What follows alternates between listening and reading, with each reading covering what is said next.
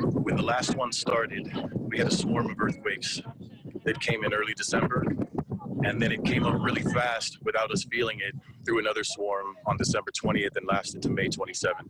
So when this went away, my idea was that the pressure would build and eventually add to this eruption.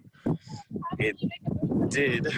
This afternoon, we didn't feel anything again, but I'm assuming that might have had something to do with the huge earthquake swarms we had a few weeks ago that may have broken some more ground open or whatever to give room for this to happen.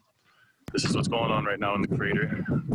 Basically have a massive cloud that is white with blue smoke that you can see kind of intermixed in it. Blue smoke is sulfur dioxide. The white is most likely rain and other water that built up in the walls and in the floor since the last eruption that's now being vaporized away.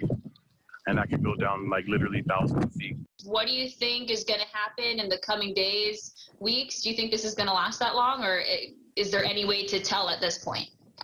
There's really no way to tell. The possibilities are that it will continue to fill until you can see it in the pit. The pressure will build up and it will come out somewhere else on the floor of Kilauea, down there on the drop-down block, anywhere else out there down on the floor of Kilauea. Or it could follow the path of the earthquakes from a few weeks ago and go down the South Rift, and we could see our first eruption in the South Rift since the 1970s. So no matter how it goes down, it's kind of exciting because you never know what's going to happen with the volcano.